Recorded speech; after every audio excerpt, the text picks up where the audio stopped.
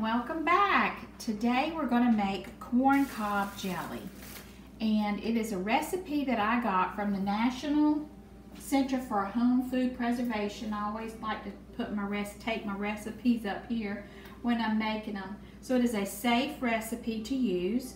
If you're new to canning, make sure you go to this website. I will link it in the description box below.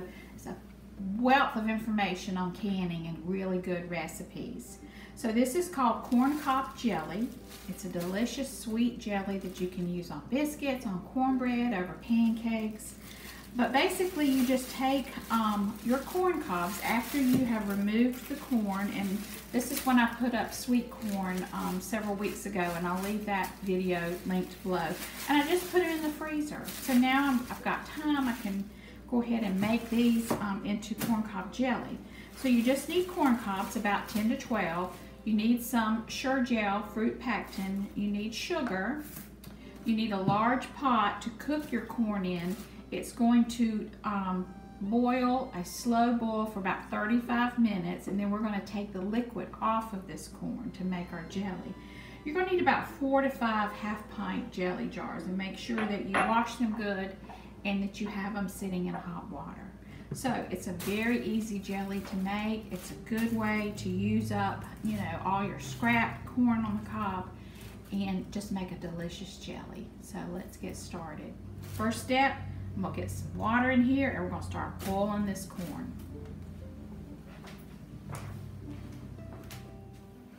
Okay, I've got my frozen corn cobs in a big pot of water, and there's enough water to cover it. I'm going to bring it up to a boil, and then I'm going to boil it for probably 35 to 40 minutes. Okay, after 35 minutes, I'm going to take the corn out, and we're going to strain off the pulp in just a moment. But right now, I'm just getting all the corn cobs out of that wonderful juice. Okay, this recipe calls for 3 cups of the corn water. So I'm going to carefully measure out 3 cups. And there was enough water left over that I could have made a second batch, but I recommend you only make 1 batch at a time. Okay, now that I've measured out 3 cups, I'm just going to pour this through a strainer, a fine strainer. You could pour it through cheesecloth, but this works fine for me. It does get all those little bits of corn pieces out. And then I've got just a nice clear liquid. Now into a bigger pot, I'm pouring in the 3 cups of strained corn juice, and I'm going to add in 1 pack of the pectin and give that a good stir and get that good and dissolved. And I've got my heat set, and I'm going to bring this to a boil. Now I also have 3 cups of sugar already measured out sitting by the stove, and then once this comes to a boil, you pour in your sugar. Okay, now that you've brought it back to a boil, you add in the 3 cups of sugar all at once, and then give it a good stir. And you do want a pot big enough, because this is going to bubble up rather high. You want a pot deep enough that it won't boil over. So make sure you use a big pot when making your jams or jellies.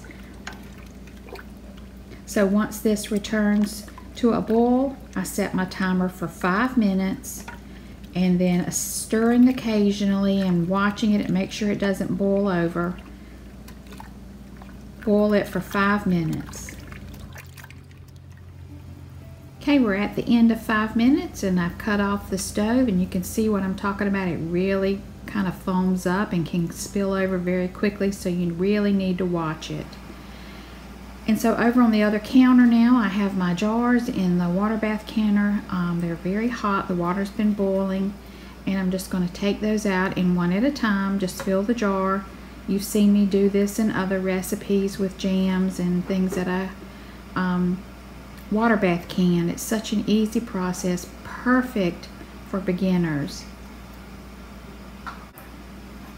Okay, I'm just going to take the hot liquid And it is in liquid form now. It will set up to a jam consistency as soon as it cools.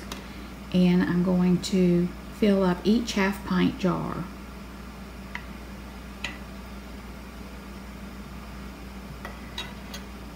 Same steps as before. You leave about an inch head space, and then you debubble, and then you wipe your rim good with the paper towel, and then put on your lid and ring.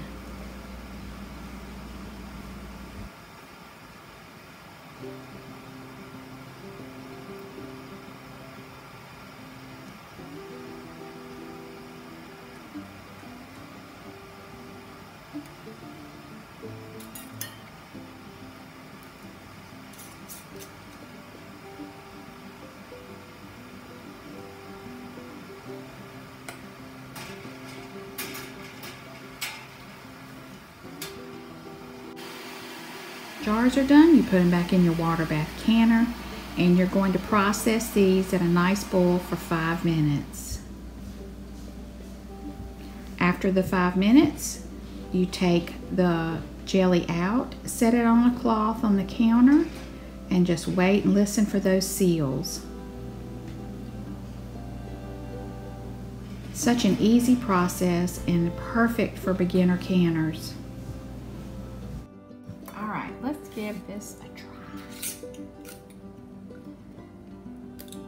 This is the jar, didn't quite fill up, so I put it right in the refrigerator. And it is like a jelly consistency. I'm just going to spread it on my toast. This would be good on baked cornbread or Johnny cake or pancakes. Let's give it a taste.